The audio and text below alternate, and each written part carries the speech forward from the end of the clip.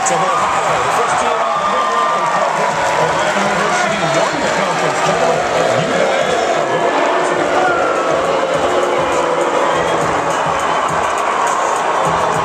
the Bobcats 21-14 on the season as we continue in the bracket. Georgetown going against Ohio State. That could be a marquee. And I'm looking at a great potentially second-round game between Michigan State and Maryland. I like the Spartans in that game, and I'm going to call my first-round upset of the day, and that is going to be San Diego State over Tennessee at the bottom half of this bracket. And also, all automatic qualifiers are in this bracket, so we have settled no bubble questions so far. New Mexico State, Houston, San Diego State all won their conference tournament. They were automatics.